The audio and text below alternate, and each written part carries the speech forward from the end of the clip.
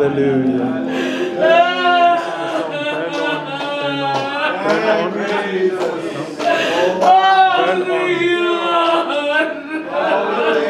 The great physician now is here. Hallelujah. Praise the Lord. The great is near, the sympathizing Jesus. Oh, he speaks the truth in how to cheer. Oh, hear the voice of Jesus. Sweetest note, sweetest note in Sarah's song. Oh, sweetest name on mortal tongue. Sweetest carol ever sung. Jesus, Jesus, blessed Jesus. Oh, your many sins are all forgiven. Only the voice of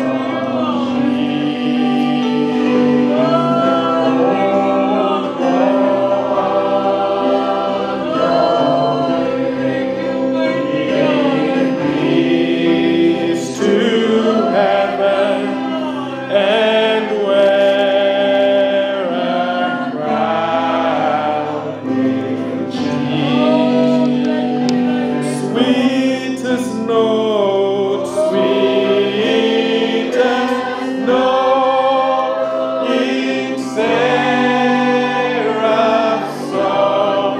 Oh, sweetest name on mortal tongue. Oh, sweetest carol ever sung. Jesus, Jesus, blessed Jesus. Oh, glory. Oh, glory to the dying Lamb. I now believe. Thank you, Jesus. Oh, I love the blessed Savior. Don't you love him this morning? I love the name. As we raise our voices to him, say, sweetest note, sweetest note in Seraph's song. Oh, sweetest name on mortal tongue. Oh, sweetest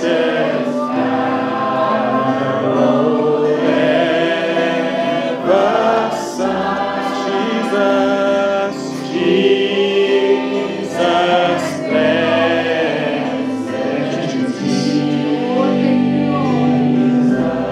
Amen, amen. Praise the Lord. Just ask Brother Gideon to open for us. Blessed be thy holy name, Lord. Oh, we just give you all the praise. As we bow our heads, Our most gracious and eternal Heavenly Father, Lord, I'm so grateful to be here this So I morning. like you, Lord.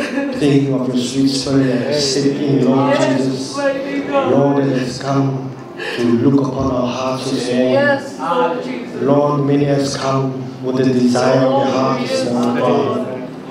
You know the hearts, Lord Jesus. Yes, mighty God. As the faces differ, so does the needs of the heart, Lord. Amen. And we are here, Lord God, to give you all the praise, Yes. all the honor, Lord Jesus. For you are worthy to be praised this morning, Father. Amen. We thank you for how you have brought us through this week, Yes, Lord. Lord. Some may be down and weak, Lord Jesus. You know it all, Lord. Yes, Amen. mighty You've God. raised him up again. You've given him strength. You've given him new hope, new health.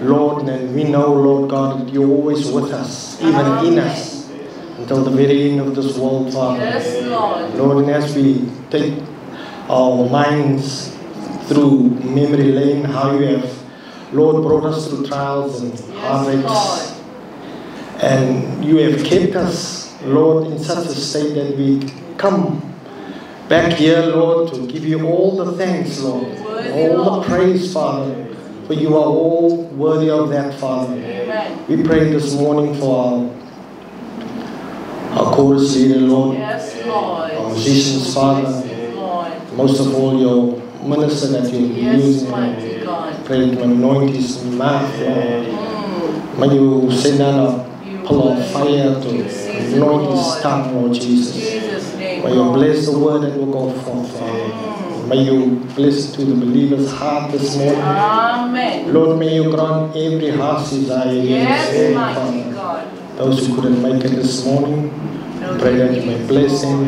Yes, Even mighty those who are on their way, that you may protect them, Lord. Yes, mighty We pray, Lord, as we give everything that will transpire this morning into your capable hands, Mm. that you may bless everything that we do, Lord. Amen. We ask all these things, not at our will be done, but your will, in Jesus' name. Amen. Amen. Hallelujah. Amen. I don't know about you, but I'm very happy to be in the house of the Lord. Amen. It's such a privilege. Amen. Yes, sir. There is joy in the house of the Lord. Amen. Amen. We just sing the song, Give Me That Old Time Religion. If it was good for Brother Branham, Yes, it sir. is good enough for me. Amen. Amen. That's all we need. Amen.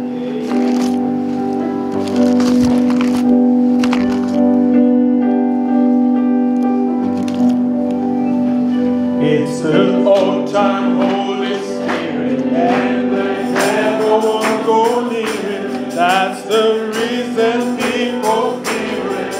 It's good enough for me. Oh, give me that old time religion. Give me that old time religion. Give me that old time religion. It's good enough for me. Will make you stop your life. It will save you in your life. It will stop the devil flying. It's good enough for you. Give me that old time. Give me that old time religion. Give me that old time religion.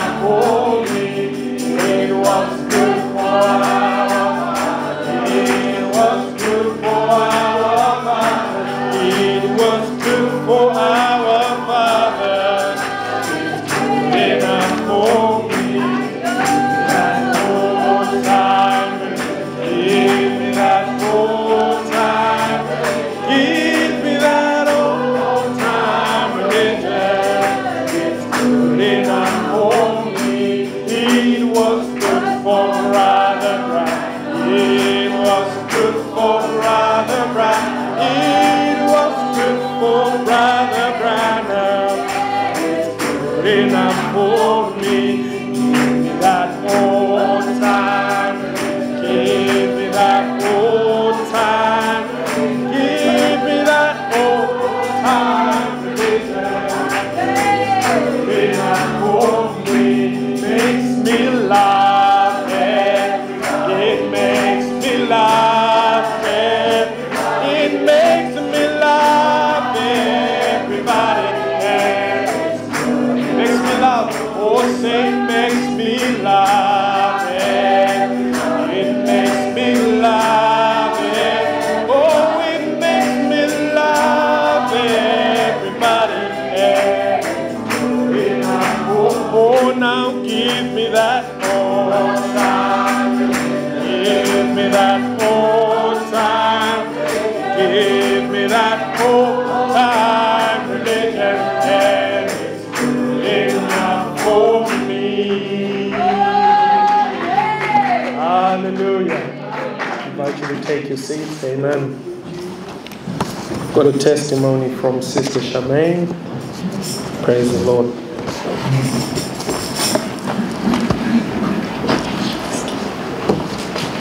Blessed be the name of the Lord. I am so happy that I serve a living God. Are you happy? Do you know why? Because the grace of God has been really good for me. As you know, I had brain surgery and I wasn't sure if I was going to remember everything. I wrote them all down on my phone just in case I come back and I know exactly what I need to be doing for the assessments. But hey, it's all come back, all by the grace of God. So in the week, I'm helping out another facility, and the facility manager came and said, Charmaine, I need to do a business proposal for this multi-sensory snoozing room that you have suggested for the people with dementia. I said, yeah. She said, well, I need your help. I need you to help me out. I need to have it ready by Thursday for the executive meeting. I can do that, no problem. With the love of God in my life, I know I should be able to do that. And I put it all together. I gave it to her on Wednesday. She's like, really? Oh my Lord, it's like 5 pages. I said, that's all the questions you asked me to answer, and I did. So she gave it to the executive manager. He came to me and said, hey, Mrs. Rowland, I'm so impressed with you. I absolutely love this business proposal. He said, you've done a fantastic job. You sure you don't want to work for us full-time? I said, yeah, if you give me full-time hours, money, consultant hours, I'm happy to work for you. He said, oh, let's stick with 3 days, eh? I'll get back to you on that. So I just want to say, it is by grace that we serve the Lord. So I'm going to put my husband up just to sing a little song with me. We'll sing it in Afrikaans and then we'll sing it in English as well. There is another humility. There is another humility. There is another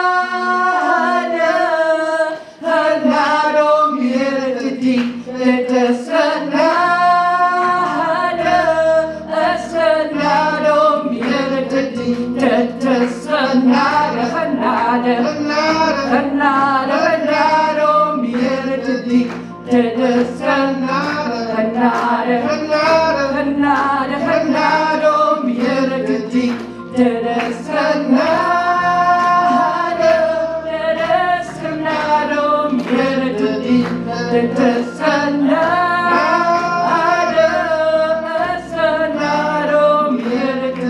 I say it's grace, oh grace, oh grace, to serve the Lord. It is grace, so much grace, oh grace, to serve the Lord. I know it's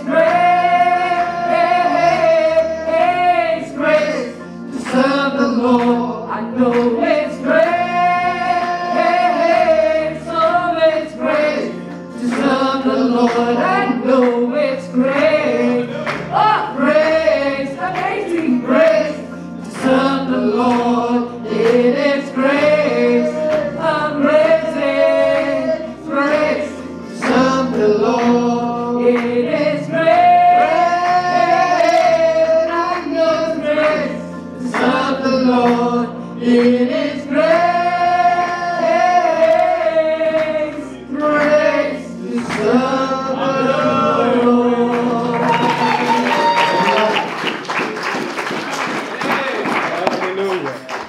Amen. It is grace to serve the Lord. Amen. At this time, I'd like to invite the youth, the choir, to come forward and bless the saints with a song. Amen. Are we still all happy? It is by the grace of God that we are here. Amen. We are what we are by the grace of God.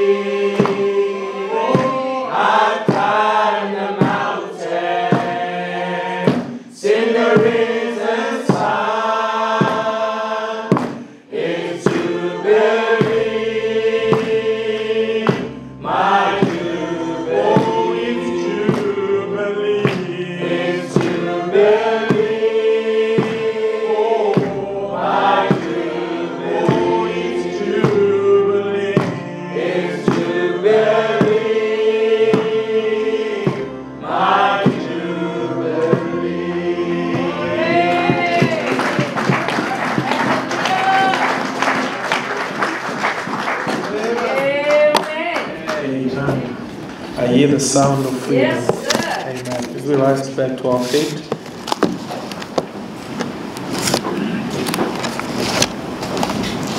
We'll sing the song, Dove Leading the Eagle.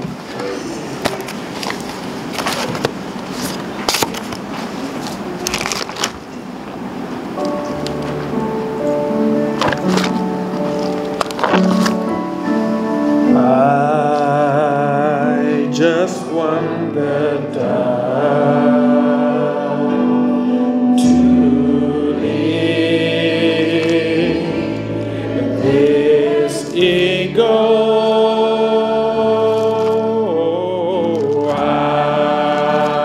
I just want the dove to lead this eagle home. Oh, for I know the dove is here. He has come to lead God's eagle. And I know He will guide me and keep me in His word. I just want to follow. Let's sing it together now. Oh, I just want to follow. Is that your prayer this morning? The way you will lead me. Oh, I just want to follow the way that you will go. Oh, for I know you will lead me. Thank you, Lord Jesus. Amen. In the footprints that you have led. Oh, and I know you will guide me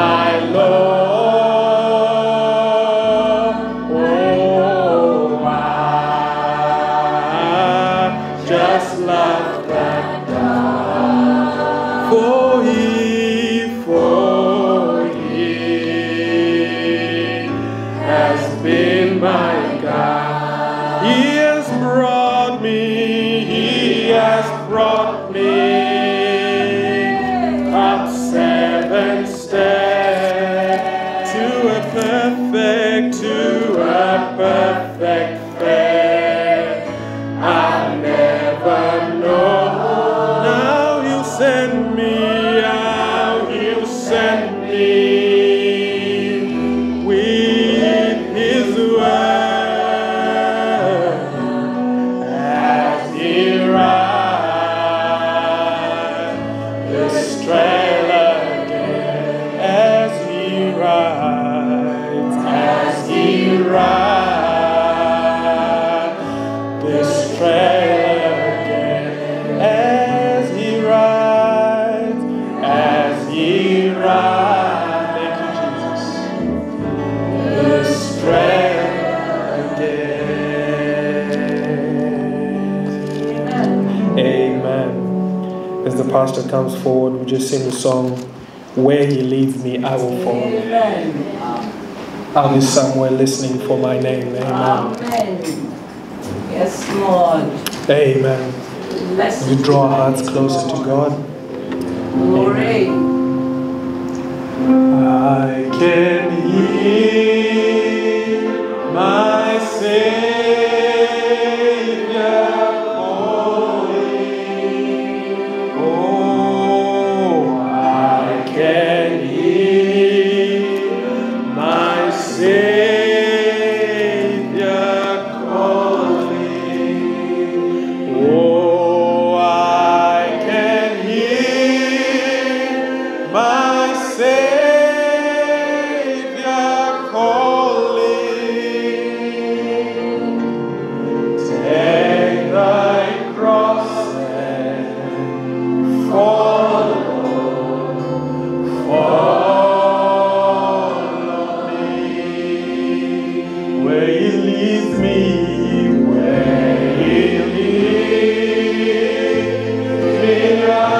I will follow. Where He leads me, I will follow. Where He leads,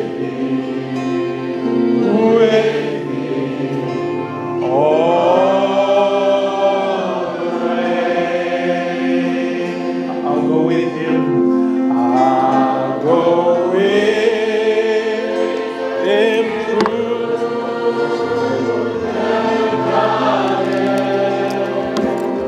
Oh, I'll go with them through the garden. I'll go with them through the garden. I'll go with them all the way. Hallelujah. Thank you, Lord. Lord Jesus, we come before you this morning, Yes, mighty God. thankful, Lord, that you are God Oh, yes. and you loved us from before the foundation of the world. Amen. We are here this morning because, Lord Jesus Christ, you made a way for us. Yes, Lord. You died on the cross of Calvary. Thank you, Jesus. You have called us your children. Now we gather on a Sunday morning like this and we commit our hearts, our needs, our situations before you. We feel your sweet presence, Father. May you now take control of the preaching of the word. Amen, Lord. Lord God of heaven, that we may hear from the throne above. Take control of the atmosphere, Amen. our tired bodies, Father. May you quicken them and give us strength and alertness to be able to hear. And not only just to hear in the natural, but may we have the faith ready, prepared, ground in our hearts to receive the seed of the word, that it may bring forth the fruit that I expected, Father. May your Holy Spirit have preeminence in this place as we glorify your name. In the name of our Lord and our Savior, Jesus Christ, we pray. Amen. I'd like to greet you all in the name of our Lord and Savior, Jesus Christ. Happy to be back again in the house of the Lord. Amen. I hear myself very loud. I don't know if you are fine with the sound. If you can help with the adjustments there to make sure everybody is comfortable. But I'm hearing myself very clearly this end. Like we've previously announced, we I'm going to be traveling out of town this coming weekend. And so Brother Paul will remain responsible. If you have any need, you can contact him. And I'll be constantly in touch with him. And the deacons will still be playing their role. So please, everything continues. Amen. And we had a Zoom fellowship last night. I'm almost tempted to say this morning. Because we left after midnight with Brother Vin, just to be able to meet and just speak on Zoom and be able to fellowship and just get to know each other better. And so we appreciate the Lord for that. And they are also looking forward to the meetings that we have planned on the weekend of the 27th and 28th of February. As you know, it's a long weekend coming. But we have a 12-hour difference. We are 12 hours ahead. And then we are also going to have other brothers participating. Brother Malcolm Bueno from New Zealand. We are going to have Brother Raymond Jr. We are going to have Brother Ian from the Philippines. We are going to have Brother Itot from Indonesia. We have quite a few people, and we might have some brethren joining from South America. So we've got to try and work out the times to see what works for us. But I think we were given permission to be a bit selfish and focus on us. But we don't want to be too selfish. We want to make sure we also kind of accommodate, especially Brother Vin, because if it is 6 p.m. here, it's 6 a.m. there.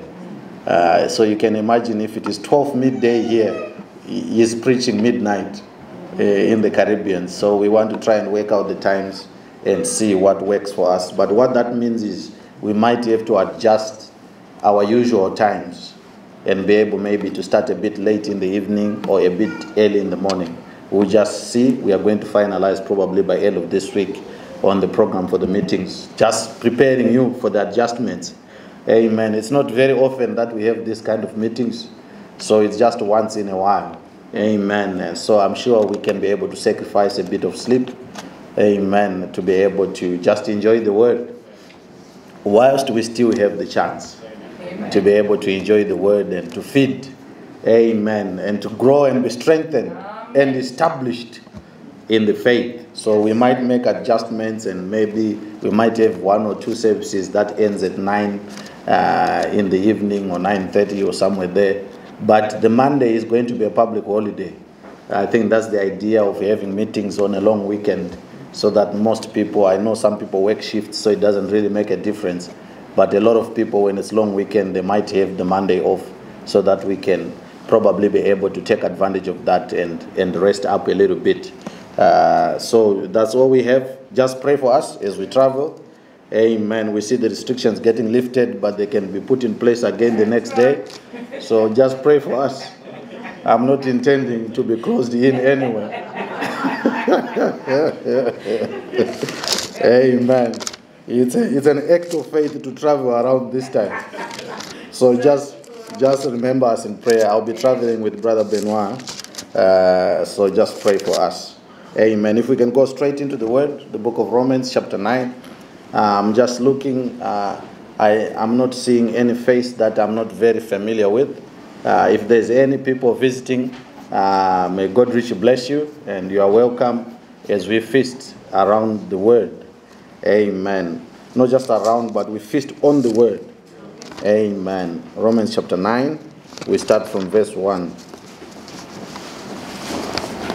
Just want to appreciate the office bearers, the brethren that sacrificed their time yesterday. Not just them, but their families as well. We had a 4-hour meeting in the morning from 8 to around midday, and then in the evening we had a meeting from 8 to around midnight. So that's a lot of sacrifice, and just want to appreciate all the sisters and little brothers that are missing daddy from home. Amen. As we try and just attend to the Lord's work. Amen. So keep praying for the responsible people in this church. They are sacrificing a lot of their time and energy and family time. Amen. Let's just pray not only for them, but for their families as well. Romans chapter 9, we start from verse 1. I say the truth in Christ, I lie not.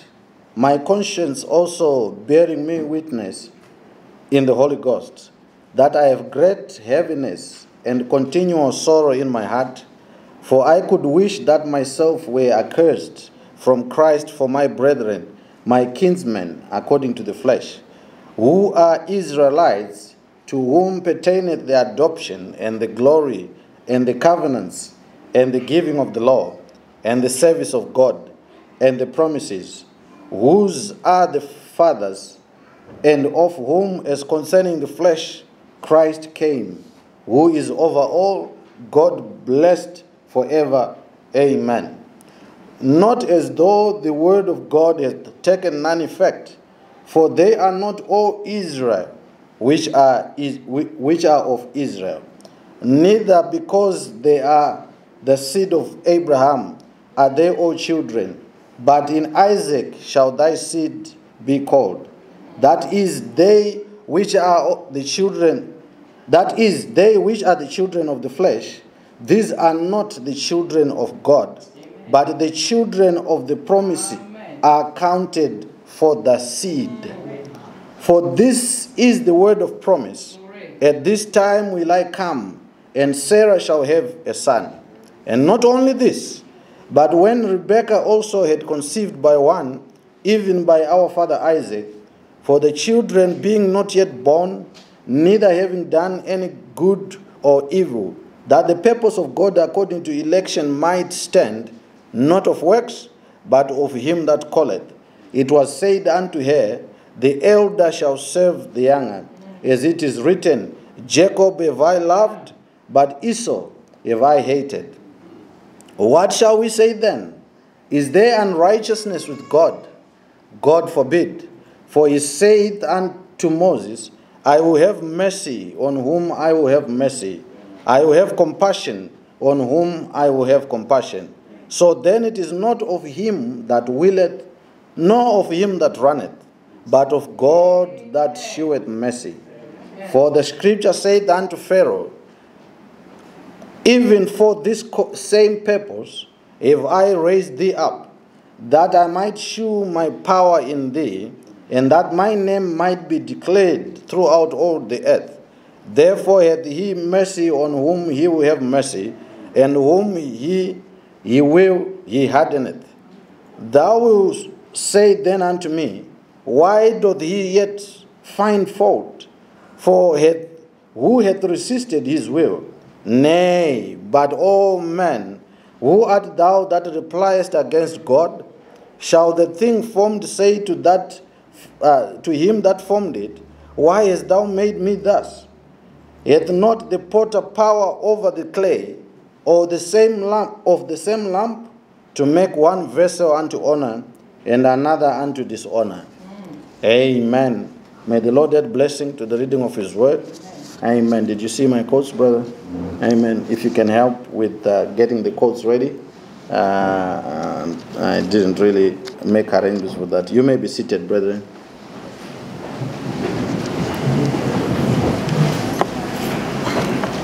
Now, as we go through Romans chapter 9, Paul is clearly showing that he wishes that he could have made the sacrifice somehow to get all of his brethren, the Israelites, saved. Amen. But he says, but not all Israel is saved. In verse 6, right?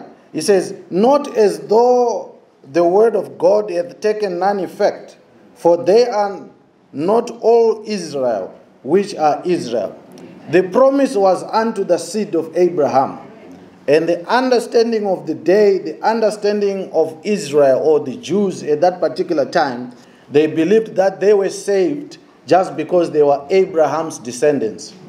Amen. And now Paul is bringing in clarity on their thought of thinking that they are saved just because they are Jews. He's bringing in clarity and he's saying, I wish that was the case. But he's now bringing in clarity that it's not the case that the word has failed to be fulfilled when he says his seed shall inherit the earth. But he is now starting to clarify that the seed being talked about is not the natural seed. Yeah. Amen. He is starting to show them that not all Israel is Israel. So you can actually, through the natural flesh, be able to trace your genealogies and trace your family tree all the way to Abraham. But that still will not qualify you as Israel in the way that the Lord spoke about the seed of Abraham. Amen. But then he's starting to show them in Romans chapter 9 that you can look at even the Sarah herself, that Sarah was told that you shall have a son. But we know that the seed of Abraham was not only Isaac, but the promise was through Isaac. But Isaac was not the only natural seed of Abraham. If we can go to the book of Genesis, chapter 25, and we start from verse 1.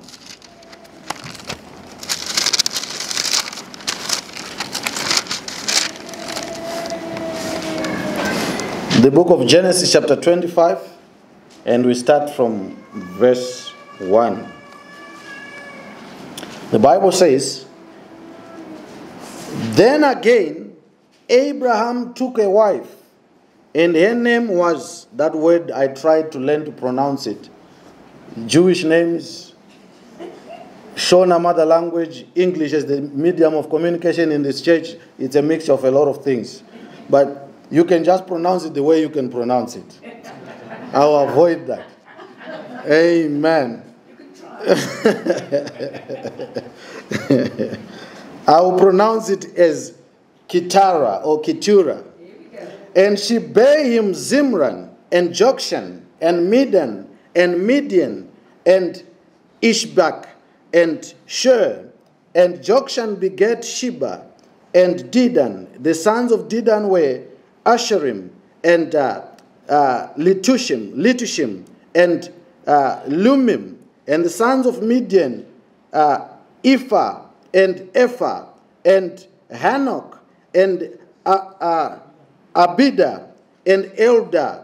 All these were the children of Keturah. And Abraham gave all that he had unto Isaac. But unto the sons of the concubines, which Abraham had, Abraham gave gifts, and sent them away from Isaac his son, while he yet lived eastward unto the east country." Amen. Abraham had many children. Isaac was not the only child, but Isaac was the only child of promise. So when it comes to people who could trace their genealogies and end up with Abraham, there was many. Ishmael was a child of Abraham, but not the promise. The promise only came through Isaac, clearly showing that the promise was not going to come as a result of natural seed, but it is spiritual seed that is being talked about, because the promise comes through the spiritual seed. And that is the clarity that Paul is bringing when he's giving the explanation in Romans chapter 9. And he's starting to show them that as much as you can be Israel in the flesh, but according to the promise of the word of God, the seed that is referred to by the word in terms of the seed of Abraham is not natural seed. It is spiritual seed. And what kind of seed is that? It is faith. The seed talked about is faith, because Abraham is the father of our faith. Amen. So Paul is now starting to show Israel its place and how that you can be a part of the commonwealth of Israel and still not be an heir to the promise. Amen. And he goes on to show that even before the two children were born, Jacob and Esau, amen, God had already made a choice. Amen. Before they were even born, amen, God had already made a choice that he would love Jacob and Esau. He would not be able, he would not give him the same privilege as he had given to Jacob. Showing that God by election knew already that even though it is the same seed, but he's going to pick some and leave some. And Paul goes on to say that try to explain that people may question God and say, so if that's the case, how come he finds fault? But God is the creator of everything. Amen. God is the potter. He is the one with the lump of clay in his hands. Amen. Remember, we did speak about the 5 foolish virgins and the 5 virgins. Amen. In the parable of the 10 virgins. Amen. And we clearly showed that out of the same material, because the Bible says they were all virgins. So they were, in terms of quality, characteristic, and all the natural things you could look at, you would say they were all alike. But there was one thing that made the difference. It was the presence of oil in the lamp. Amen. And it is the same thing with this. In the natural, when you look at them, actually the seed that does not receive the blessing looks better in terms of natural qualities. But yet God is the one who makes a choice. Amen. So it is the same material. Out of the same lamp, a potter can decide to make a vessel unto honor and another vessel unto dishonor. Out of the same lump of clay or whatever material it is, someone can use the material to make cups that kings and queens can drink and enjoy their cup from. And out of the same lump, someone can make a toilet seat. So it is the choice of the potter to decide whatever he wants to use the material for. Amen. And that's what Paul is bringing about when he's preaching on this one. Amen. And we saw that Abraham had many sons, his own natural seed. He had many sons. But when it came to giving them the most precious, all that he had, the Bible says he gave it unto Isaac. But unto some, he gave gifts and moved them away from his son of promise. And we see a fulfillment of Genesis chapter 25 even in our day. All that he had, he gave to the promised seed. The seed that comes by faith, which is the bride of the end time. She's got all that he had. What did he have? His word, his spirit, his life. He's given her that. But unto the sons of the concubines, he has given them gifts. And they are happy with the gifts and content with the gifts. But the chosen, the elected, the true seed that comes by promise gets more than a gift. She gets his very life. All that he had, all that he is, she gets that. He gets that. Amen. And that's our calling. Amen. So my title this morning is The Purpose of God According to Election. The purpose of God according to election. And I think it is a very important revelation for a believer to have. To understand that God does everything by election. To understand that you are not here this morning by mistake. You are here because God designed you. He placed something within you that would enable you to wake up on a Sunday morning when everybody is just happy and relaxing at home and having a coffee or a drink, as warm as it is, probably a fruit juice or something. You are busy thinking of going to church. Why? Because God has placed something on the inside. Amen. By election. It's not anything that you have done, because those 2 children, before they were even born and done anything, God had already made a choice. So you are not here this morning, you are not a child of God. You have not been filled by the Holy Ghost because you were the best in the world, but it's because you were elected. The purpose of God is not in works. The purpose of God is not in natural qualities. The purpose of God is in his election. Amen. So you can look at the person next to you. You can look at the person looking in front of you and say, but why would God choose this person? That's where we lose it, brother. Because God does not look at what you look at. God looks at his election and his purpose. Amen. You can imagine the frustration that Esau was having when he was looking at Jacob having the birthright. My first quote, brother. Hebrews chapter 7, part 2, 57:09-22. The purpose of God according to election.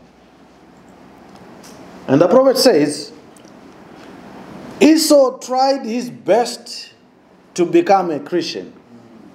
Amen. And couldn't do it.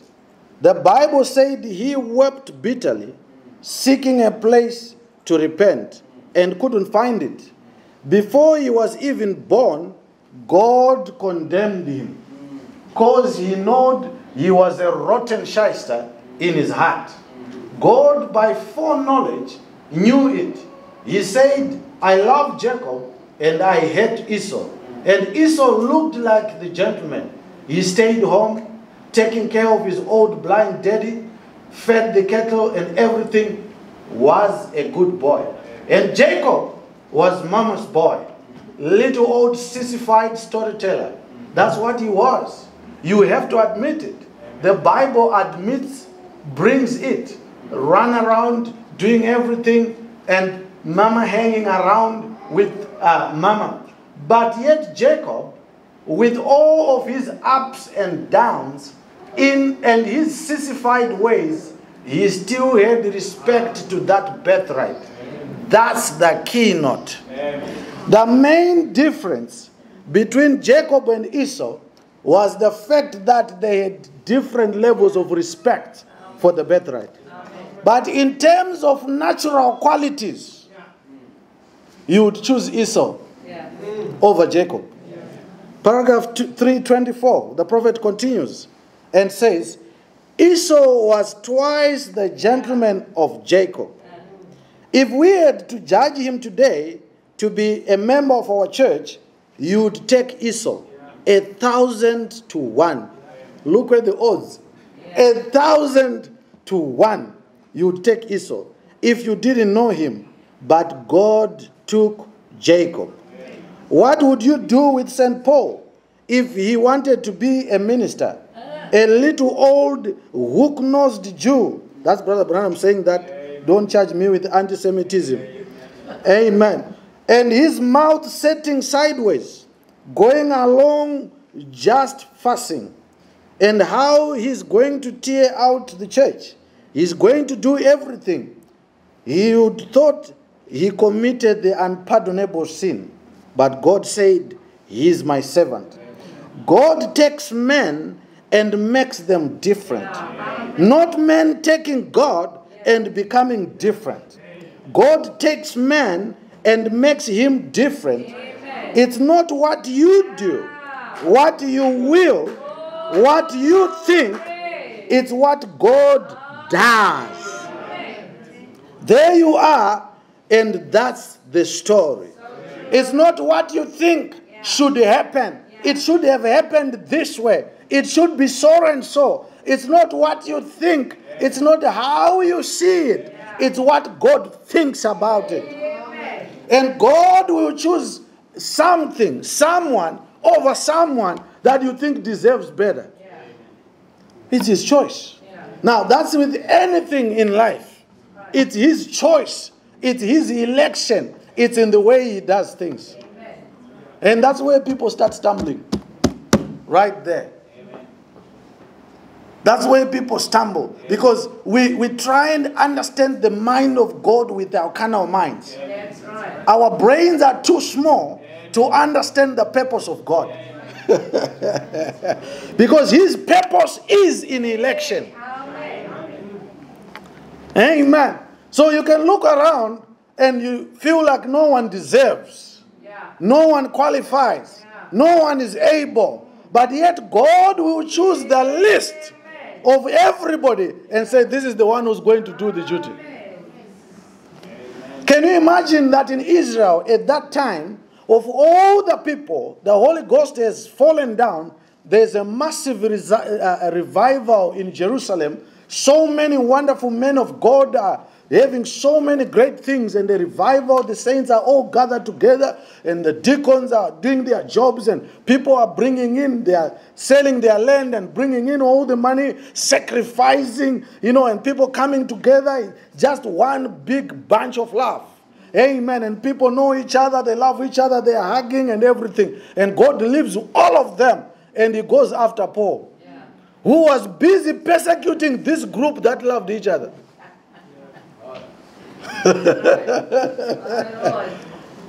A lot of people stumbled at Brother Paul in the scriptures, not our precious brother.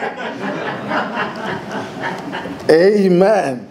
Not our precious brother, but Brother Paul in the scriptures. Amen. Why? Because according to natural qualities, Right. you would not compare Paul with some of the disciples that were at Jerusalem in the Holy Ghost revival. He was out there. Yeah. And Brother Branham, when he comes on the scene, he says, I'm the one who was out of season. Why? Because he was never part of the Pentecostal movement that was going across. He was born out of season. He was not the founding fathers of the Pentecostal movement. He was not at Azusa Street. Neither was he part of that pioneering group, amen, of the Pentecostal movement. And yet God in his choosing, of all the places he could have chosen his prophet, he goes up the hills of Kentucky to look for a prophet. Amen.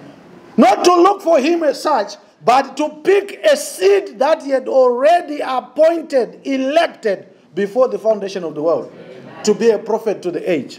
No education. And he says, this is my prophet. I want this one to be my prophet and to take my message all over the world. Brother, people stumbled at Brother Branham with his English. Yes, sir. There's some words that Brother Branham would just create words. He would just say things, you will not find some of the things in the dictionary. But he knew what he meant. If you start stumbling at Brother Branham's English, you are not going to believe the message. Amen. If you take a red pen and you hold a spoken word book and start to go line by line, that book is going to turn red. But that's not what God looks at. The election of God. His purpose is in his election. Amen. He will choose whom he wants to choose. Yes, sir. It's not about what you think. Yeah. Amen. It's not about what you wish had happened. It is about the purpose of God. And a believer will always choose the purpose and the election of God over anything else. And that's why we are here. We are here not because we were the best in terms of qualities. Amen. But the song that was sung here was saying that it's by grace that we are here. Brothers, there's other people in other religions in terms of quality that are better than us. They are dedicated. They are sincere. Amen. They dress better than us. They love their God. They've sacrificed their lives. But yet God did not choose them. He chose you and me. Why? Because we were chosen in Him before the foundation of the world.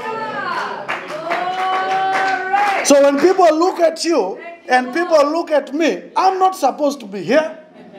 I'm not supposed to be here, especially where I'm standing right now, because I don't qualify to be here by my own natural abilities. But I'm here by the election of God. Amen. I did not qualify for it, but He chose me. Amen. And brother, it's a hard one to swallow, even for me, but it's His choice.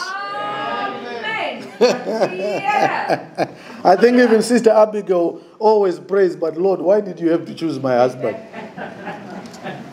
Well, sometimes it gets too hot in the kitchen.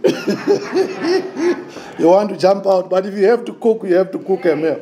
Amen. It's not a choice, but the election of God will pick you out of nowhere.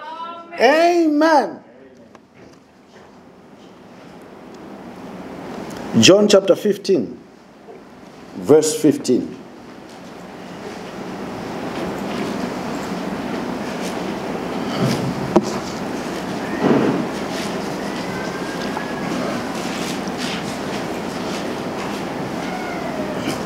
Henceforth I call you not servants, for the servant knoweth not what his Lord doeth.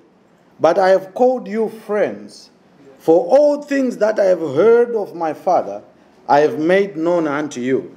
Ye have not chosen me, but I have chosen you, and ordained you, that ye should go and bring forth fruit, and that your fruit should remain, that whatsoever ye shall ask of the Father in my name, ye may give it to you. If you don't see the election of God in your own personal life, you are never going to accept the election of God in another individual's life. And that's the biggest problem. People have not accepted their place. People have not accepted God's purpose for their life. They can never accept other people's purpose. But it's not you who chooses. It's not you who chooses. It's God. You did not choose yourself, but God chose you. Why did He choose you? So that you may have fruit. And not just fruit, but that you may have fruit that remains. He says, you have not chosen me, but I have chosen you and ordained you, that you should go and bring forth fruit, and that your fruit should remain. That's not some fruit that's going to rot. That's some real, genuine fruit. That's not some put-on fruit. That's not some put-on character. That's not some put-on patience. That's not some put-on temperance. That's not some put-on brotherly kindness. That's real, genuine, steadfast, remaining fruit. And you cannot have that remaining fruit without the calling and election of God. Why? Because those fruits are produced by the Holy Ghost. And you cannot have the Holy Ghost without the seed, the gem of life in you. And that's the greatest joy for the believer. That's your greatest joy. Your greatest joy is when you see God filling your heart with the Holy Ghost. You know He's saying, you are a part of me and I'm a part of you. You are the seed, the faith seed. And that's what makes you happy. Not because brother so-and-so smiled at you at church. Not because sister so-and-so has given you approval. You smile because you know the love of God is elective love. You don't seek people's approval. You seek the approval of God. And if you get approval from God, everybody with the Spirit of God will approve you. Amen. Many times we are trying to seek approval from natural human beings with natural struggles and emotions. We need to seek approval from God, because you were never called to believe by people. You were never called to be a believer by people. Someone might have testified to you, but they never called you. Thank you, Lord. You were called by God. And if God called you, God will prove you. And that's where the problem is. Because we try to seek approval from people, and we neglect God who called us. Amen. But if you seek approval from people, you will not qualify. Because Esau qualifies better than you do. Brother Brown says the odds are 1,000 to 1. You don't stand a chance with Esau. He's a good brother. Good brother. But it's not that. When you look, that's why there's all this anti-Semitism. When you really try to look at the Jews, sometimes you can't blame people that stand against them. Because our brothers and sisters love money. And they are very thrifty. Very thrifty and sometimes very stingy. But that makes them very good, shrewd business people. Amen. And they succeed in what they do, because when they approach money, they mean business.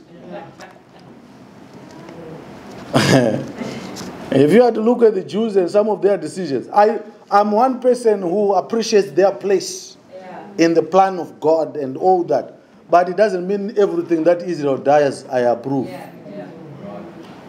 Israel goes and bombs a place, I just say, yeah, we stand behind Israel. For what reasons? What reasons? The one who ordered that bombing, is he a prophet or a politician? Some of the decisions of Israel have got nothing to do with the purpose of God. They are political decisions made by politicians who need to win votes. If you want to tell me about Israel, the seed, we talk something else. I know you go quiet on me, but search the scriptures. Search the scriptures. Not all Israel is Israel. And it doesn't mean every politician in Israel is converted. They are serving political purposes. And we all know politics is of the devil. So I don't want to blindly just support things just because there is a word Israel there. I've been given eyeself to see. I can separate the true seed from the false one. So some of the mistakes you can understand why sometimes a whole region can be against them. Because sometimes they make wrong decisions. But yet with all the wrong decisions and all the things you can point at, they are still God's chosen people. Amen. So it's not even when you look at the size. I mean, sometimes when you look at even the old cartoons they would draw of the Jews, even the prophet was describing them as a hook-nosed Jew with the nose like that. That means on physical looks, when you really look at the characteristics, there's things you can pick there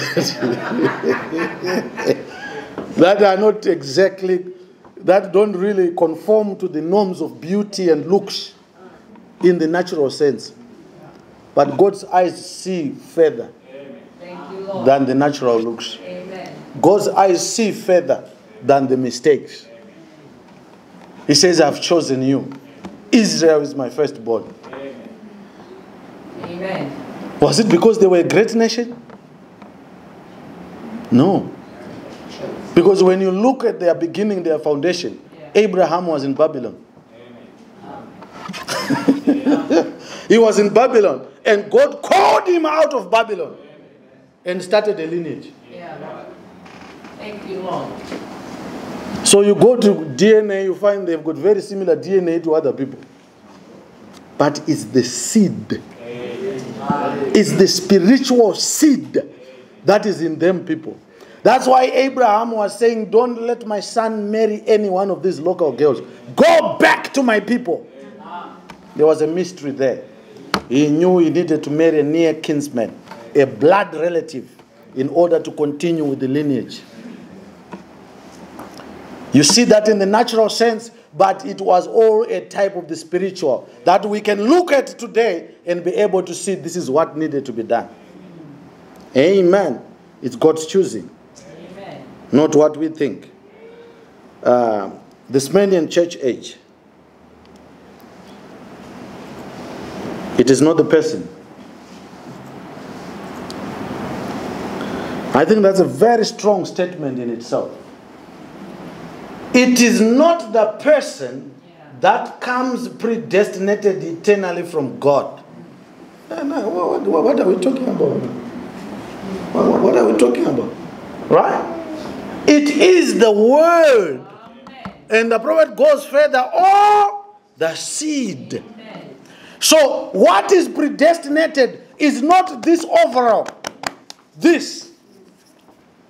That's what the prophet is saying there. It's not this natural overall that we have the fingers with the fingerprints and everything. That's not what's predestinated. What is predestinated is the seed, the word of God that is right on the inside.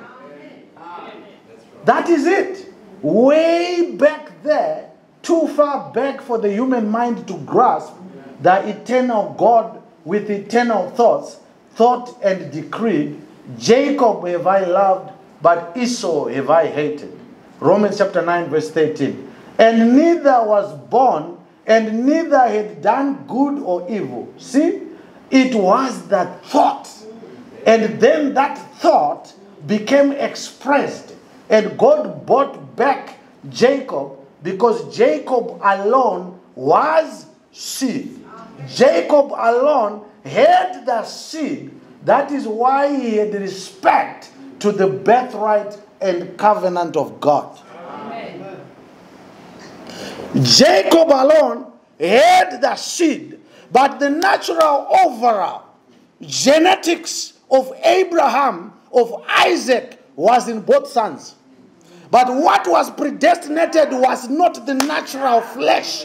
It was the seed, the word of God right on the inside. That's the thing that responds to the light of the word. Because Brother Branham says, when the Lord Jesus Christ went and was speaking to that Samaritan woman at the well, he says the light flashed on the seed. Amen. So the children of God that are elected and called, what is predestinated in them is not the physical things that you look at. What is predestinated is the seed. And that seed is eternal because it is the word of God. It was a thought of God before the foundation of the world that you would come on this earth. And he chose you. So whatever way you came, the natural seed of your father and your mother is not what God looks at. What God looks at is the eternal seed of his word that he placed within you. That's why you can be born of the same father and the same mother, sanctified, Holy Ghost-filled people, and one is a believer and one is not a believer. The difference is in the election and the seed that was placed in you before you were even born. That's right, amen. That's the danger of looking at the natural traits. Exactly right. Because the natural traits are not the ones that are predestinated. They are not eternal. What is eternal is the seed that is in the individual. Amen. We can go ahead. So, and what shows you the difference is the way we react and respond and the respect that we give to the birthright. And the prophet says the birthright is the Holy Ghost. Amen. The prophet says the birthright is the Holy Ghost. But with the Holy Ghost comes everything. So, when it comes to the virgin, the difference between the foolish virgin and the wise virgin is their attitude towards the birthright, towards the oil. So, this other group was determined to have oil in their lamps. But the other group, well, we go to church, we are brothers and sisters. God bless you, brother. We are in the message, in the framework of the message. Brother, being in the framework of the message does not mean you are bride. You can be in the framework of the message and you don't pay the right respect to the birthright. The difference between the bride, the foolish virgin, and the wise virgin is one. It is the attitude towards the birthright. And going after the birthright and obtaining the birthright. That's the difference. Otherwise, in terms of other qualities, they are the same cloth. Now we've applied it to the denominations for many years. We can bring it into the framework of the message. It's not everyone who says Brother Branham is a prophet who's going to be raptured. It's not everyone who says I'm a believer who's going to be raptured. It's not everyone who says I'm in the message of the hour who's going to be raptured. The ones that are going to be raptured are those that were seen before the foundation of the world, and God knew that they would be raptured. You don't surprise God as, oh, my son or my daughter made it. He knew you would make it. There's no surprises with God. You were designed to make it. You may not think like that now, but if God purposed that you will make it, you are going to make it.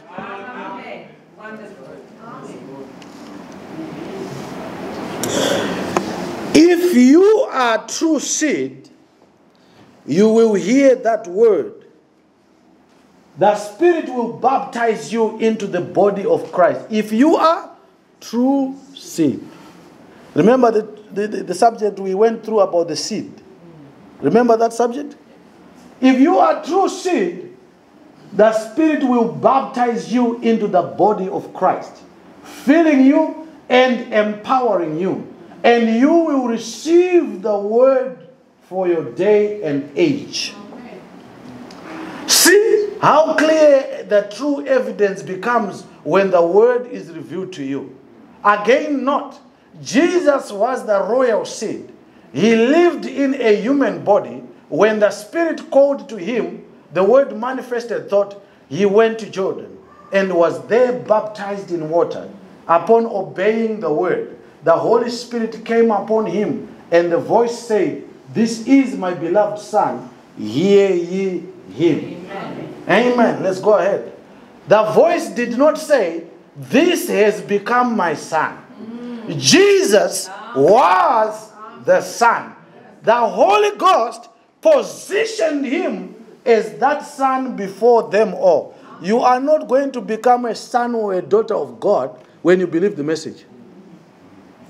You were conceived a son. You were born a son.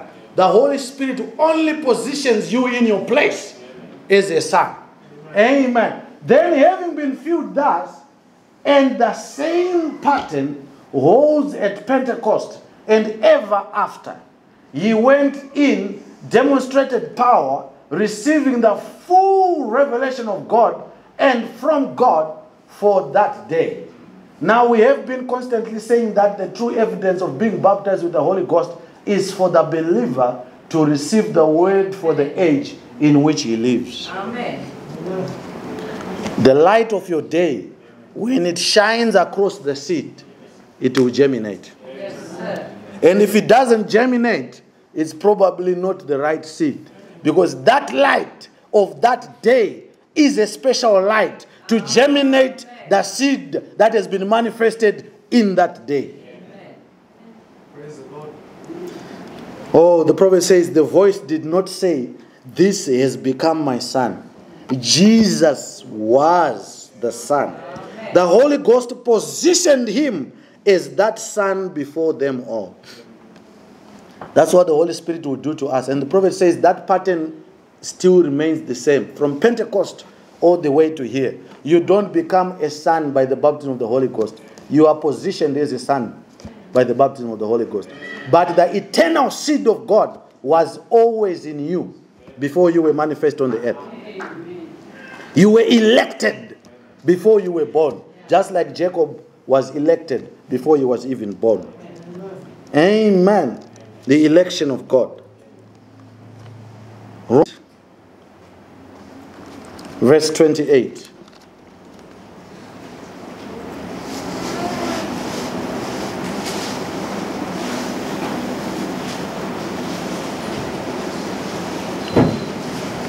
And we know that all things work together for good to them that love God, to them who are called according to his purpose.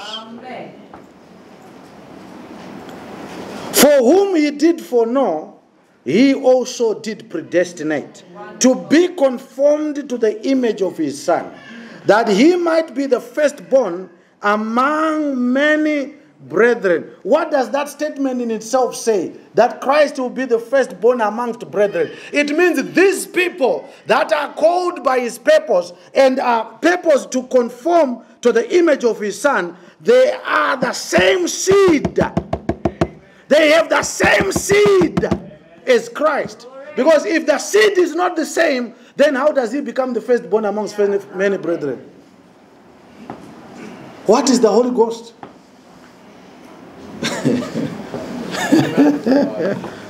It's the very life of Christ. So when you have the Holy Ghost, you have the same spiritual DNA as the Lord Jesus Christ. And then he becomes the firstborn amongst many brethren. Isn't he wonderful? Wonderful. Amen. Amen. And that is what makes the believer rejoice. Yes, sir. So true. This is what differentiates the two, Jacob and Esau. Right. Because Jacob no matter how he got it, he knew he had to have it. Yes, sir. He knew that without the birthright, he was nothing.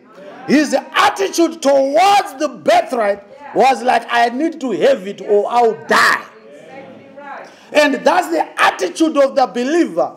I need to have the Holy Ghost or else I die. Amen. The purpose of the baptism of the Holy Ghost in your life, it's so important to you, nothing else takes its place. Amen. There's a lot of things that are important to people in our days. But the seed, the most important thing to the seed is the baptism of the Holy Ghost. Amen. So true. And we live now in the days of Laodicea, where there's other things that are enticing us. Where we think we can go this way and that way and pursue this career and pursue that. The things that are more important to individuals now is more about money, getting established, securing my future, getting an education, and all these things are taking first place. And people don't have the Holy Ghost. Amen. They are under pressure to make money more than they are under pressure to get the Holy Ghost. The ones that are not going to be deceived are the elect. And the elect goes after the Holy Ghost. And what that means is without the Holy Ghost, you will be deceived. That's right. Amen. How do you get deceived? It's what everybody else is doing. That's where the deception is. Everybody is doing this. I'll lag behind. People are advancing. People are going. Brother so-and-so has this. Sister so-and-so has this. Have you seen what they have done? You just need to compromise a little bit and be able to obtain this. So true. That's where the deception is. Yeah. And you see big people in the message compromising. And you want to compromise also.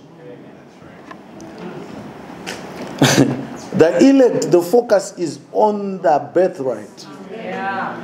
Everything else comes second. But the elect knows without the birthright they are not going anywhere. Amen. You don't get strong amens though sometimes when you preach like this. It was your anti-progress. Say it, amen. Amen. People need to achieve in life. Yeah. No problem with that, brother. But at what cost? That's exactly right. If it makes you lose the Holy Ghost, Yeah.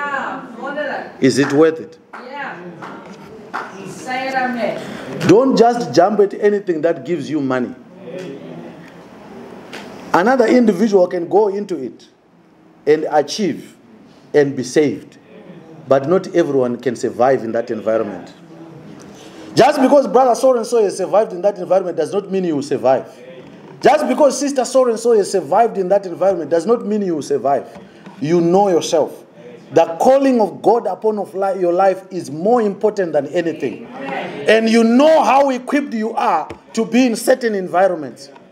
So I'm not saying anything against any environment, because that environment, another person can have the makeup to survive there. Another person can work there, do this and that, and still be the seed of God. Not anything against that, but it may not be the best for everybody. Amen. I'll tell you that. Yes, sir. Amen. You've got to have the equipment. Oh, yes. Hallelujah. You've got to have the equipment Amen. to deal with what comes with it. Amen. And that comes even with spiritual callings. Yes, sir. Sometimes we just want to jump on it because I saw brother so-and-so do it. You need to have the material and the equipment to deal with what comes with that calling. Amen. Because nothing is easy. And this is where people fail. Because they think it's just something they can jump into. You need to be called and equipped. Amen. Why am I saying that? For whom he did foreknow, he also did predestinate to be conformed to the image of his Son. When God calls you, he will cause you to be conformed to the image of his son. When God calls you for a certain role, he will cause you to be conformed to the candidate who fits that responsibility. But you need to have the ability to conform. You need to be the material that can be bent and twisted and turned in order to build the character that's needed. If you're a character that when you try to be bent, you crack, don't stand there. That's right. You break to pieces. That's right. You go deep sea diving without the right kind of gear. Oh, brother, you will explode. Amen. That's God's way. All right, let's see where we are, so that we can continue.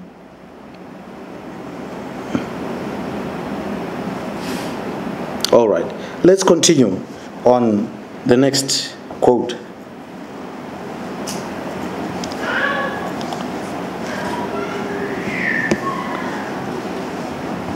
No, is that the next one? Did you not read that? No, we read that. Because now the evidence, yes. You see, they could not figure out God's love. They thought that love meant no suffering. They thought that love meant a baby with parental care.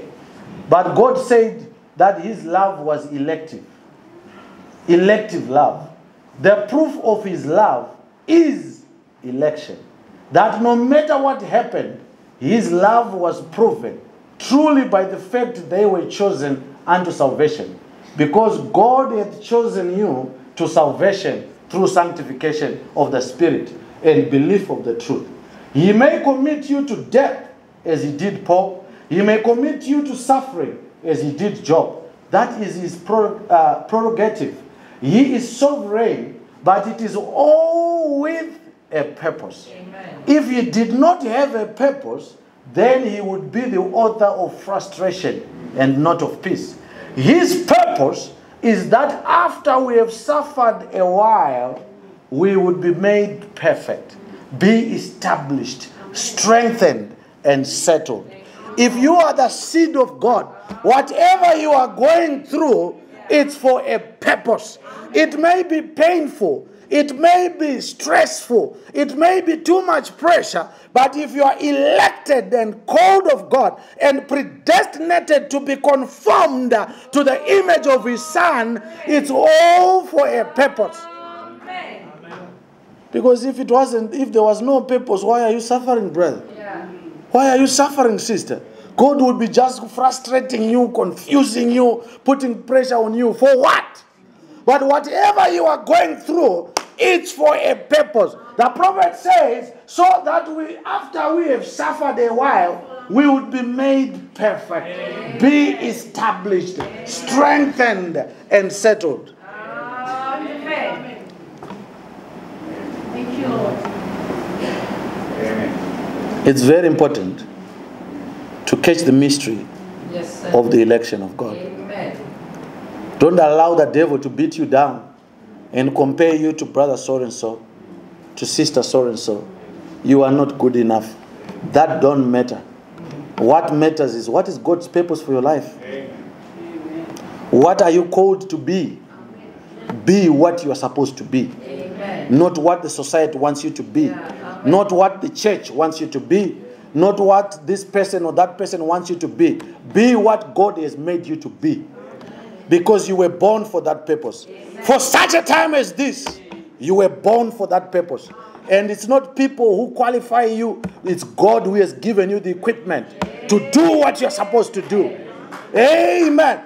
You need to have confidence in who God has made you to be.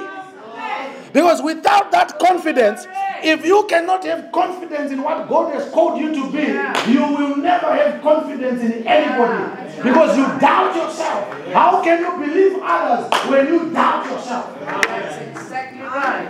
That's right. Amen. How can you believe others when you doubt yourself?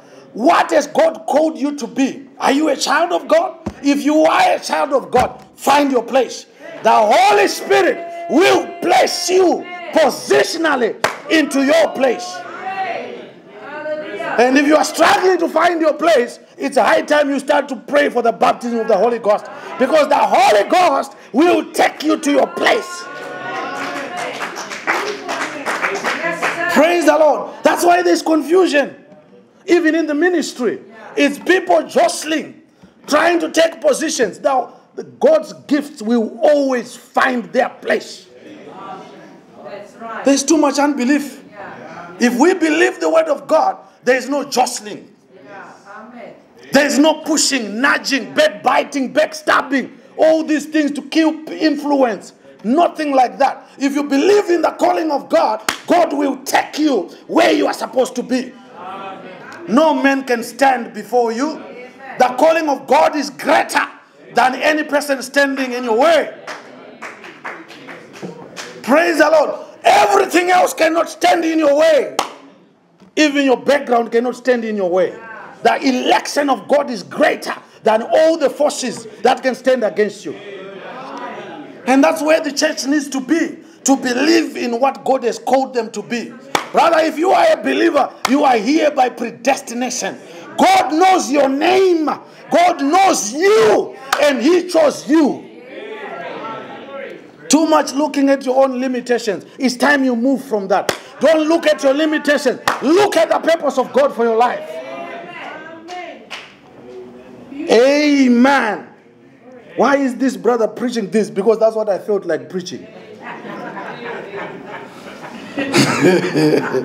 Too many interpretations. I'm preaching it because that's what I felt like preaching. Amen. God's love is election. It's elective love. Sometimes we think, oh, if I'm chosen of God, things are supposed to flow. Everybody's going to give me a thumbs up. When I get thumbs up from people, then that means what I'm doing, God is happy with. That can be the opposite. Sometimes the right path is the most resistance. But you need to approach everything with the right attitude. That's why the scripture says, make sure of your calling and election. That's the first thing you need to do. Make sure of your calling and your election. Because if you get into situations and you start doubting yourself, and Goliath is looking at you like this, and you are swinging that slingshot and you start questioning yourself, it's too late. That situation is way out of hand. You cannot control it. It's not time to question yourself right there. You need to know what you believe. And David was not second guessing. His brothers were like, we knew this is a problem. This is a problem. He likes to show off in front of people. This man will kill him. That's what they thought. David knew where he was coming from. Amen. David knew about the lion. David knew about the bear. He knew there was some carcass somewhere because God had stood with him. And if God could stand with him when he was facing the bear or the lion, that same God was going to stand with him fighting this Goliath. In this day, you start doubting yourself, questioning yourself. Do I believe? Do I have the Holy Ghost or not? Do I have the calling of God or not? In this day, 2021, it's a big problem. Because this is a day of great deception. Amen. It would deceive the very elect if it were possible. Amen. But it's not. Wonderful. It's close, but it will not. Wonderful. Amen. So the only thing that will stop the bride from deception is the Holy Ghost. And I remember in our fellowship last night talking about how much information is in the world. Information and misinformation. You need the Holy Ghost to be able to filter what is truth and what is not the truth. Too many conspiracies, too many truths, too many voices speaking about this and that. Which one can you believe? You need the Holy Ghost. Too many ministers, confident and sure of themselves and preaching like they know what they are talking about, and yet they've got no idea. You need the Holy Ghost to look at things and be like, you know what? There's an uncertain sound somewhere. And the only thing that will enable us to get into that is the Holy Ghost. There's too much we are exposed to. Not in the sense of worldly things only. How many services are we streaming? How many videos, things that are we seeing about the word? I'm not talking about the word. How many ministers have we come to know, especially around this time of COVID? How many ministers have we just encountered on the internet? Many. You need the Holy Ghost.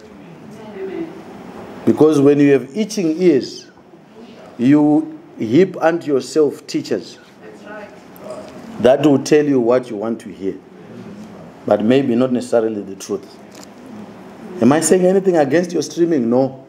Be led of the Spirit.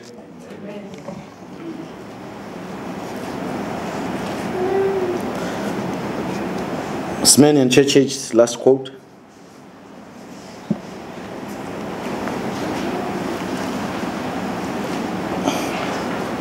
The cloudy skies and storms of life are no signs of God's disapproval. Amen. If you are in a valley, brother, that doesn't mean God doesn't love you. You try to do this thing, you fail. Try to do that, you fail. Try to be a good brother, people don't like you at church. Try to be a good sister, sister so doesn't greet you. It doesn't mean that God doesn't love you. Amen. Amen. Amen. Neither are bright skies and still waters signs of His love and approval. God bless you, my precious brother. God bless you, sister. And you get a kiss on the cheek. God bless you. That doesn't mean God's approval. His approval of any of us is only in the beloved. His love is elective, which He had for us before the foundation of the world. Does He love us? Ah, yes. But how shall we know? We shall know because He said so. Amen. And manifested that He did love us, for He brought us to Himself and gave us His Spirit, placing us as sons. The placing as sons comes by the Spirit, not by being in the message. By the Spirit, you get placed as sons. And how shall I prove my love to Him? By believing what He said. Amen. And by conducting myself with joy amidst the trials. Amen. That He, in His wisdom, allows to come to pass. Amen. Amen. Are you in a valley? Yes. Fill my way with love. Yes. Are you on the mountaintop? Yes. Fill my way with love. Amen. Do you have people's approval? Fill my way with love. Amen. Do you have people's disapproval? Fill my way with love. Your election, your purpose in life, God will bring the interpretation of it. Amen. Many a time we dedicate too much time to try and prove. You will never prove yourself. God has to prove you. God has to vindicate you. God has to prove He has called you. If you are a believer, don't fear the world and all that's coming. Because sometimes we find ourselves caught up in the fear of what's to come. The fear of the unknown. Oh, what's going to happen to the world? Oh, look at how the world is. Look at America. Look at all those things. All true prophecies. But after everything has been said and done, let not fear come to your heart. But let that blessed assurance of the promise of His seal, to know that you are sealed by the Holy Ghost until the day of your redemption. Your greatest joy is in the seal.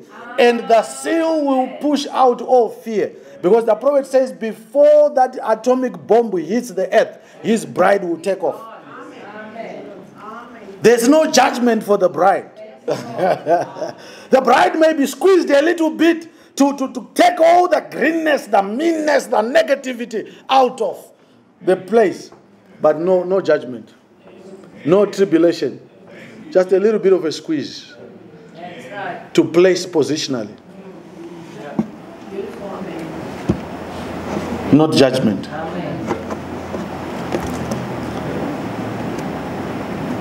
May the Lord help us. Amen. To trust what God has done for you. You know, when I think of Brother Branham, his greatest assurance was the call of God upon his life. He would pray for demon, especially he talks several times about a cross-eyed demon. Cross eyes. He'd pray for it and it would remain stubborn. And Brother Abraham would say, I now adjure you by the commission given to me by an angel. He went back to his calling. He was sure of who he was. He knew his place in the scriptures. And brothers, you are not going to bluff the devil. You don't get warmed by a painted fire. The devil knows a scarecrow when he looks at one. You can talk big and sound big, but the devil will just be lurking and saying, let him finish talking so that I can go and carry out my tests. That's the time we need to stand on who you are and what God has called you to be. If you are a believer, then you can stand and say, I'm a child of God. I'm a daughter of God.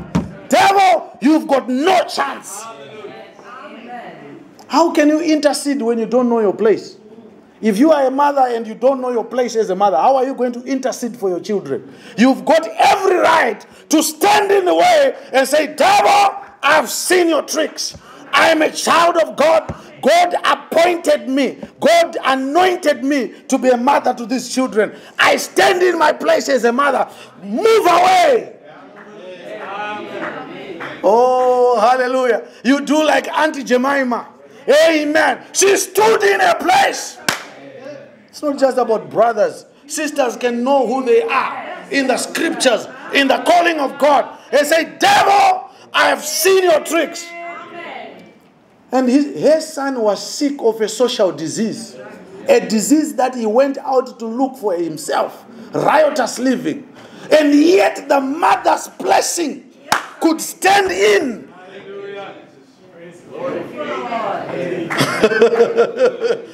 There is moments when you need to know who you are. And to believe in the calling of God. Sometimes God has called you to be in that place to stand as a mother and defend your children and fight for them in prayer. And you are busy doubting yourself and doubting others. It's time you go back to who you are. That's where the problem sometimes is. Because we spend so much time doubting and digging other people. We forget to focus on ourselves. And when problems come, we don't know how to deal with them. But sometimes the best way to deal with the problem is to know who you are. And stand your ground. Give energy to the right things. Give energy to the right things. We are giving too much oxygen to the wrong things. But when we know our place, if I know I'm a father, amen, and the devil is trying to play around with my children, I will get to a certain point where I will get upset. Say, Sister Abigail, today, please don't dish out any food for me. I'm on a fast. The devil is playing tricks with my children. I'm now standing, all the heads are off. The auto electrician is out of the picture now. The pastor is out of the picture. I'm now a father to these children. Devil, move away. Thank you, Lord. Because I believe I don't have those children by mistake. That's right. Amen. I was appointed to be their father. Amen. God knew before the foundation of the world that I would have them in the way I had them. And He knew in me was equipment to deal with whatever comes with having those children the way they are. Amen. So don't feel pity for me. Hallelujah. It can be heavy, but I can deal with it. If I couldn't deal with it, God would have never brought it. That's right. Say it, amen. True, amen. I'm not trying to create a pity party. Sometimes we love pity parties. Oh, sorry. Oh, darling. Sometimes you need to move away from that. Say, I've seen that devil. He likes drama. But no drama in my house.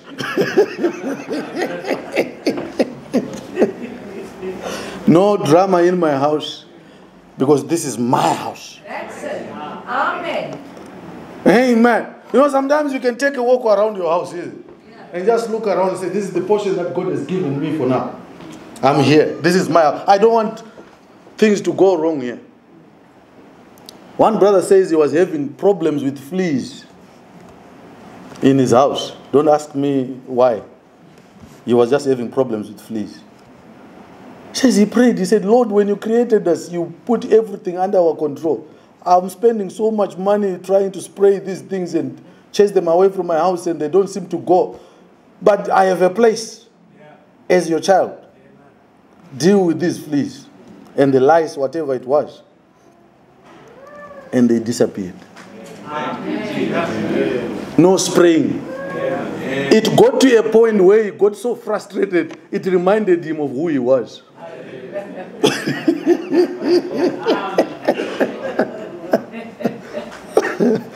Amen. Sometimes we need that. Sometimes God throws this thing in your way, throws that thing. He's trying to remind you of who you are. And then after a while you realize, no, I'm a child of God, man. This situation is getting out of hand. Devil, move over. It starts with you. It starts with you. When you believe in the calling of God upon your life, His eternal purpose for your life, you can believe in others. But until you get to that place, you will never believe others. You will never believe in the calling of others because you don't believe in your own calling. And we need to do that to make sure of who we are before God. And the only way we can know is when He gives us that blessed seal, the seal of His Holy Spirit, then we know who we are. Amen. There's no doubting then. You are a child of God. Amen. You've got the moisture for growth.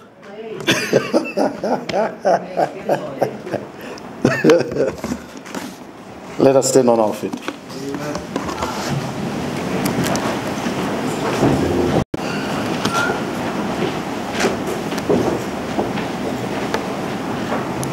So we are not here by mistake. Amen. You are here by divine appointment. You might have been looking for a job, a better living for your family, but guess what? You are here. And God uses all those things. Circumstances in life, holocausts, dictators, cruelty, genocide, to drive His people to certain places to fulfill His word and His purpose. And He used so many different circumstances amongst us to bring us into this one room. But if you think it's just a coincidence, you will miss the point. It's all for a reason. It's all for a purpose. And the most important thing is for us to know what that purpose is. I think let's sing Feel My Way, and then we'll sing another worship song before we get into a time of prayer.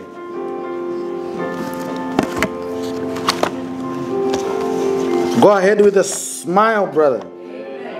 Whatever comes your way, you have a smile. That's right. All right, 28. Let me walk, blessed Lord, in the way Thou hast gone, leading straight to the land above, leading shade everywhere to the sand and the Lord. Oh, fill my way every day with love. Fill my way every day with love. Oh, as I walk with the heavenly God, oh, let me go all the while with a song and a smile. Oh, fill my way every day with love. Keep me close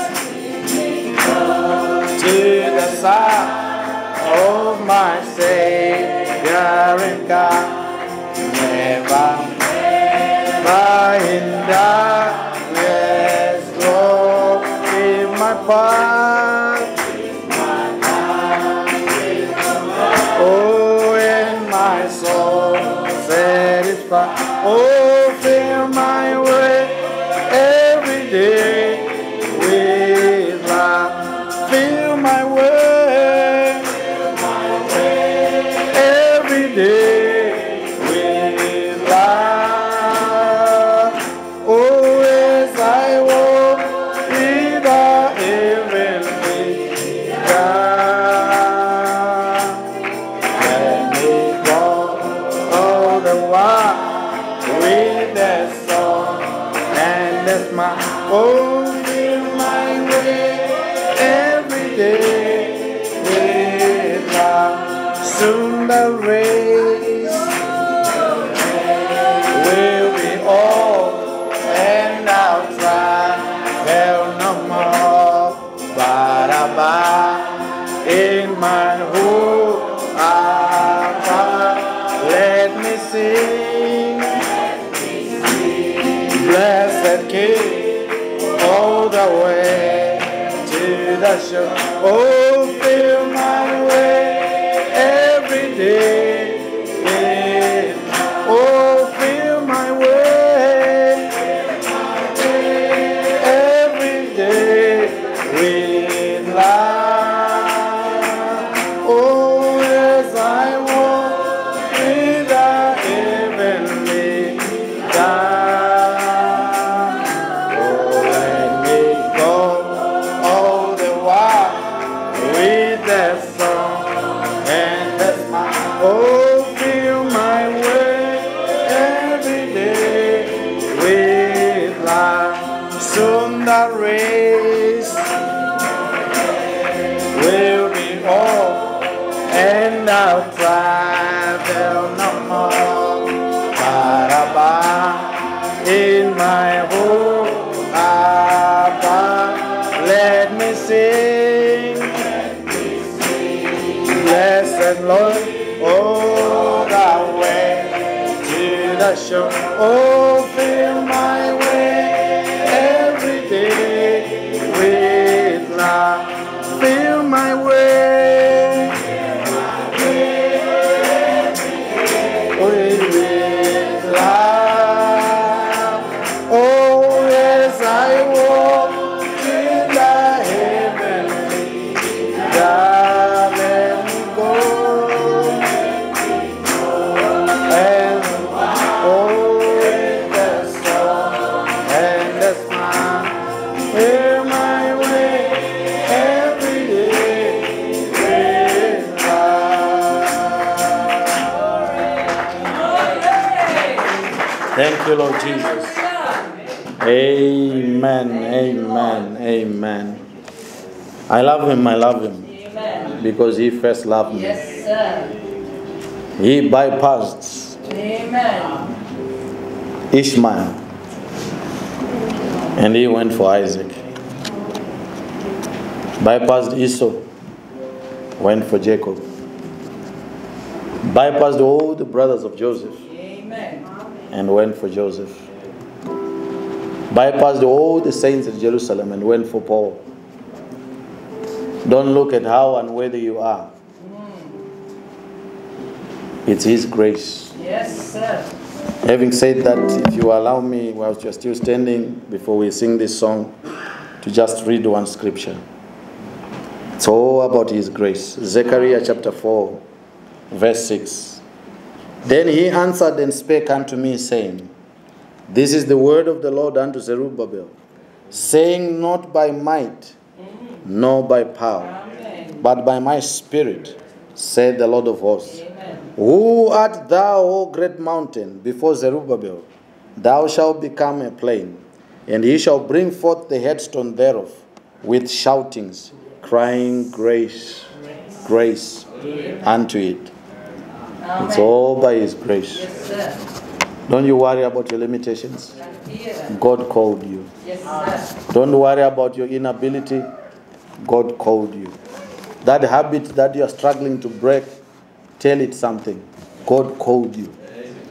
All the failures that you see around you, don't let them discourage you. God called you. There's victory somewhere for you. Because God purposed in His heart that you'd be a victorious child of God. There shall be a bride in the end time without spot or wrinkle. Don't look around and look who's it referring to. It's talking about you, my sister. It's talking about you, my brother. Part of a bride without spot or wrinkle. How is that possible? Because he purposed it, that you would be part of that bride. Be like Jonah. See beyond the present circumstances. Don't see flesh. Flesh will always fail. But look at the promise of the word. I love you. I love you. Because he first loved me.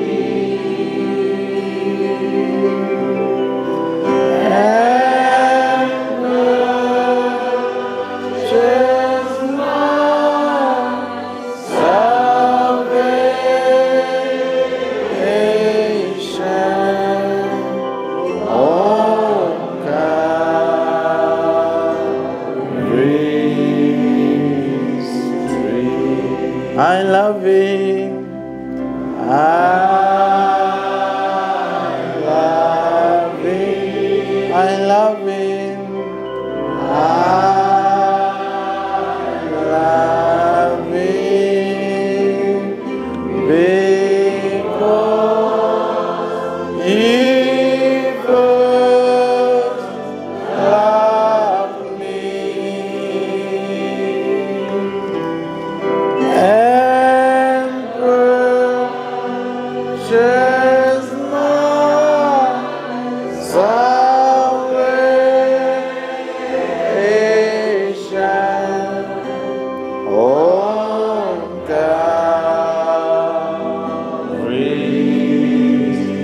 I love him. I love him. I love him.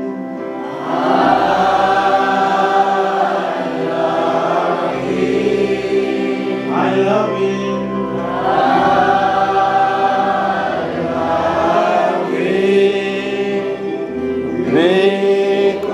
Because he first loved me.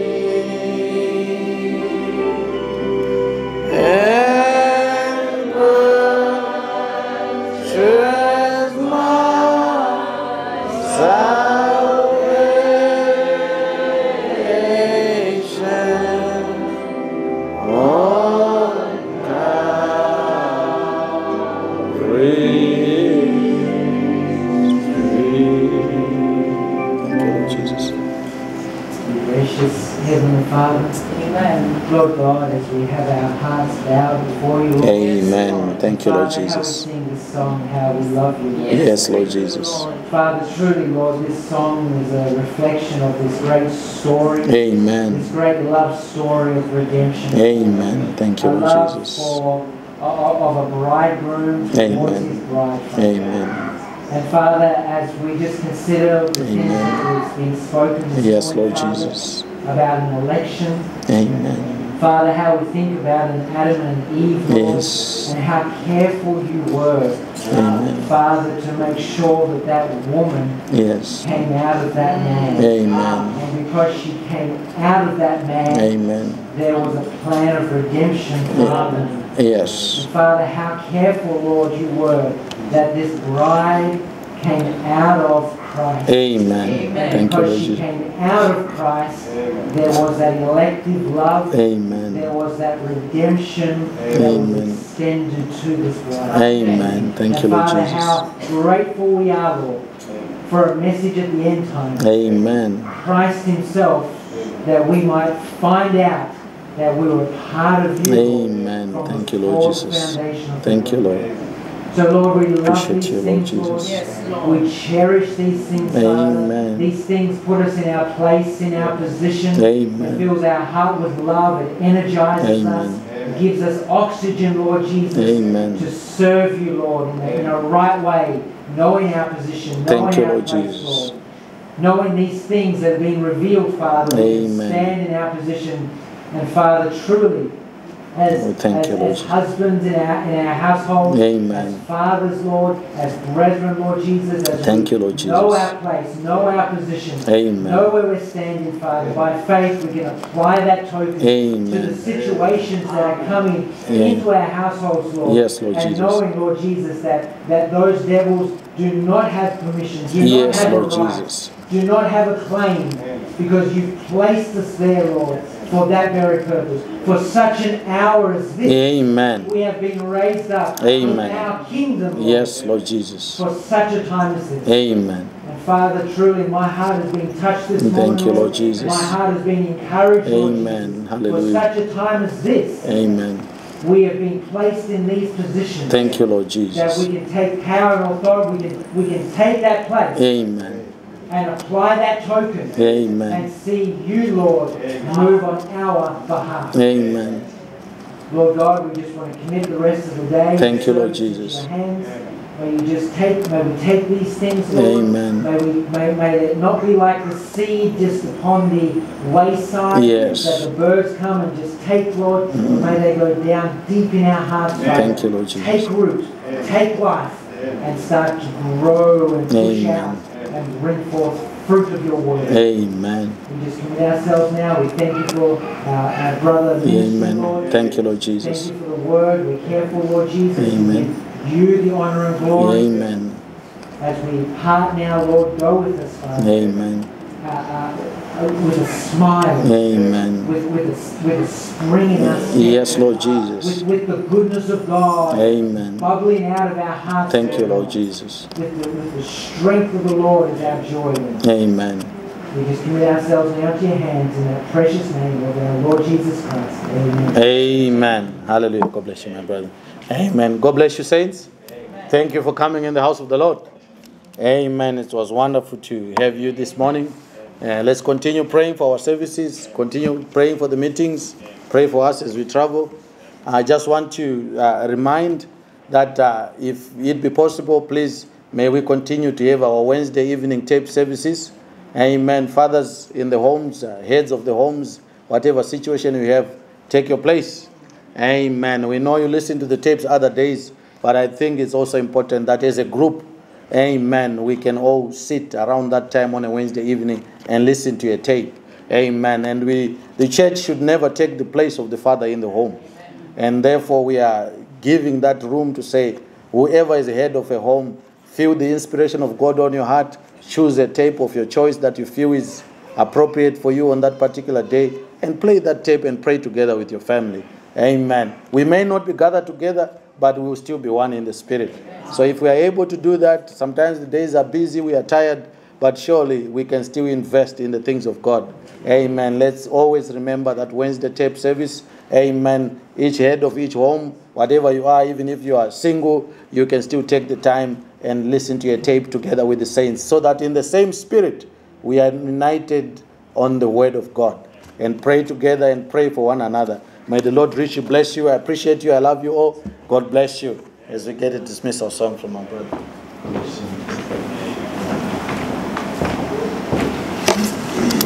Amen. Let's just clap our hands and thank the Lord for the...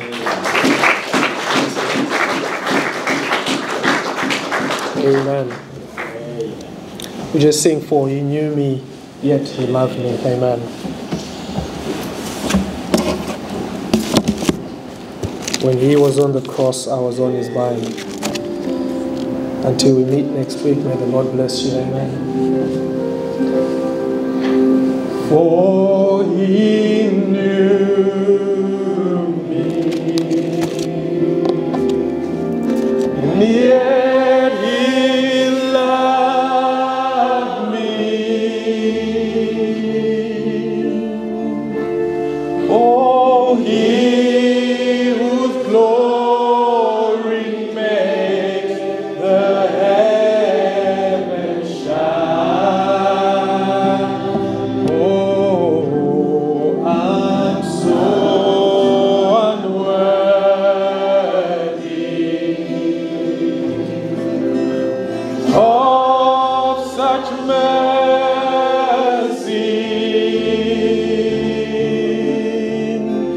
Yet while he